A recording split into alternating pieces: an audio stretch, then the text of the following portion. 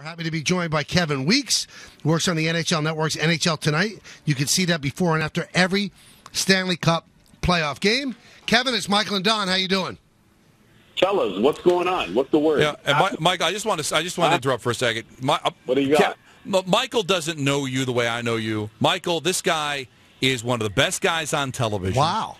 He literally never sweats. He was a tremendous player.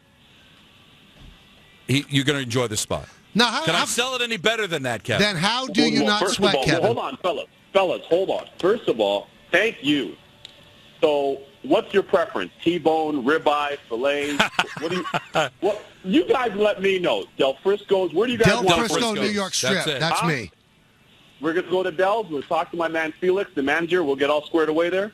Beautiful. We good? Are we good now? We're good. Yes. We're always good. Now we can talk hockey. You guys know I'm big fans, man. I watch you guys all the time. Thank you. Listen to you guys, watch you guys. So thanks, man. Thank you, Kevin. Who has more pressure tonight, the Islanders or Tampa Bay? I would say Tampa. Just because they're, last year they go to Stanley Cup final. You look at the Lightning, what they've been able to accomplish. You look at the season that they've been able to accomplish, even in spite of some major injuries. Of course, they're dealing with the injury to their captain, Steven Stamkos, right now. Strawman on the back end. I spoke with one member of the Tampa staff today. He said Strawman's skating. The deeper this series goes, the better the probability of Strawman being able to return. But, hey, this is a team that only came two games short of winning the Stanley Cup final last year against the Chicago Blackhawks. So if it's me, I say that the Lightning have more pressure. And speaking to some players on the Islanders, these guys are playing free. Nobody expected this from the Islanders. The Islanders are playing free. Overall, they're playing a good brand of hockey, and they like their team, as they should. They like their chances, as they should. I think Tampa's a stiff matchup, but there are a lot of things about the Islanders that I like so far. And another thing that we got to really factor into this, fellas, I like what the Islanders have been able to do in their first season at Barclays in Brooklyn. If you look at their regular season record, they played exceptionally well on home ice.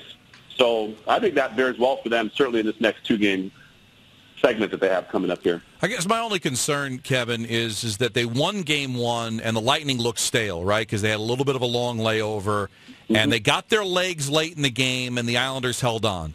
They lose 4-1 in game two. If you lose game three, I would start thinking in that room if I'm the Islanders that maybe we're just not good enough to be able to beat this team. We've now lost two in a row to them. We've given back home ice advantage.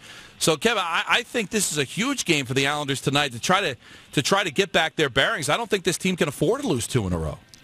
I think it's a big game for them. I agree with you. It's a huge game for the Islanders, just based on confidence and based on the inexperience of their group and not having gone deep in a while and not winning winning a playoff round since 1993.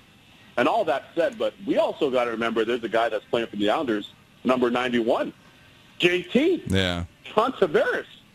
I mean, he's played like a man to death. Regular season, first 60 games, he didn't look like the John Tavares I fully know.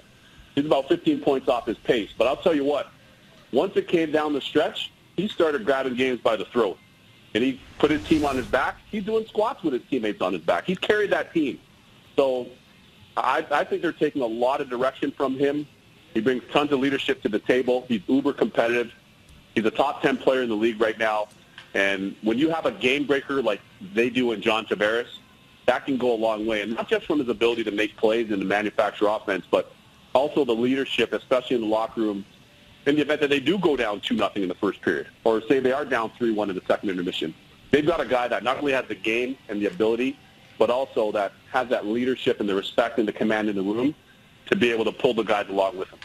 Now, Kevin, how much does confidence play a role? Because the fact that Tampa Bay has been there, done that, they have the T-shirt, as you mentioned, it was a Stanley Cup Finals. They won it to the Garden last year, won a Game 7 in the Eastern Conference Finals. So how much does that play a role in this series and the rest of the way? It definitely plays a role. I mean, just knowing the fact that they've been able to get there. And another thing, too, when you're playing a Cup team or a team that gets to a Cup final, I can tell you from experience, we did it in 2002 with the Carolina Hurricanes, you have that inherent belief you're going to kill the penalty. That penalty is going to get killed. You're going to score on a power play. You don't score on a power play, you don't panic. They score on you on the penalty, you don't panic. No problem. Game's getting late, no problem.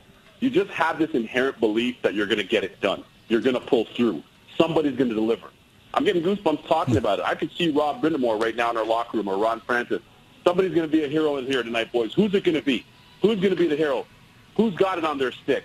And quite oftentimes it's somebody that's unheralded. So, I mean, you get so much experience and confidence, to your question, in going through that. You can't put a price on it. But at the end of the day, as you guys know, and we all know, all the NHL fans know, you got to go out there and bring it every night.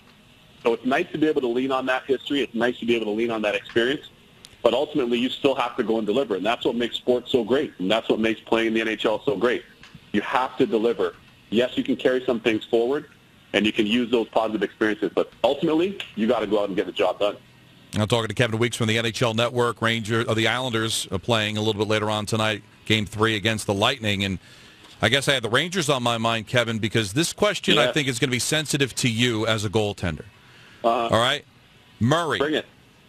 Up 2 games to 1 against the Washington Capitals. He's a $642,000 cap hit. Okay? What? Elliott, $2.5 million cap hit. Grice is a $1 million cap hit. Do I need to pay big money to goaltenders anymore? What? Really? So, I mean, so I'm just wondering, do I need to pay? Luongo is close to a $7 million cap hit. Lundqvist is an $8.5 million cap hit. Do I need to pay big money to goaltenders anymore? Listen, fellas, here's the thing, okay? Let me break this down. There are only 60 NHL goalies in the world, 7 billion people. So guys will get their bread. Guys should earn their bread. But one thing I'm going to tell you, though, and I like this, the back end of your question, is the gap between your 1 and your 2 has narrowed.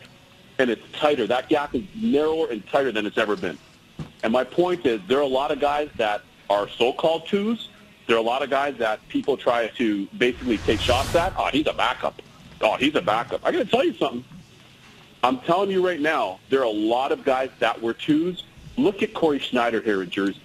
I was telling people in Vancouver doing the games for Hockey Night in Canada and on the NHL Network, this guy's awesome. Yes, I know he plays behind Roberto Luongo. This guy's awesome. This guy's awesome. This guy's awesome. Look at how well he's played. And by the way, he stepped in for Marty Brodeur. And they haven't missed a beat. And he hasn't missed a beat. Look at his save percentage. Look at his numbers, his goals against. So, yes, and in speaking about Matt Murray, I tweeted this out earlier today. Here's the thing about Matt Murray, right? So you get some people that are out there like, oh, we don't know about this Matt Murray guy. What?